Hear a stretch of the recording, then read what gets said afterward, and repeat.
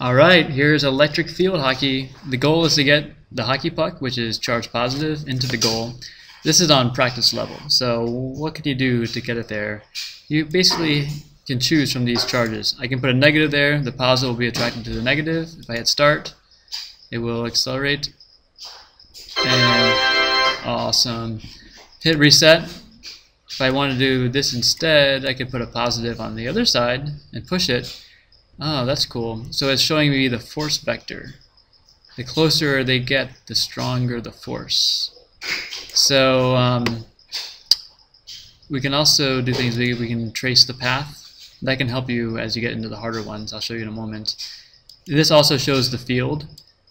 That around the positive charge, there's a electric field.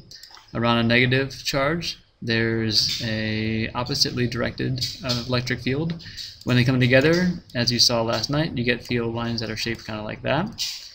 If we have a negative and a negative, then we can see field lines that are shaped kind of like this, where they go, the field lines are kind of like repelling each other, if you will.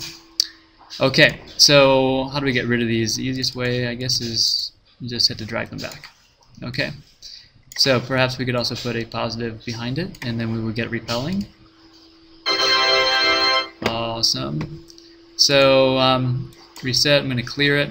Things get a little bit more tricky when you have a wall in the way. You can't move this and you can't move the goal, so you have to get around the wall, or 2 walls, or 3 walls. But make use of the trace, because if we do trace, then I think that it will, yep, it traces the path, so you can use that to make adjustments as needed. And what else do we have here? I think that's pretty much it. You can change the mass of the puck. If you make a more massive puck, do you think that it's going to be harder or easier to accelerate? So I'll let you figure that out. Alright, check EDU for what I'd like you to do. You're going to basically be writing up a little how to be the boss of electric field hockey. So you're going to explain some of the physics behind why you need to place the charges where they go. Alright, see you in class.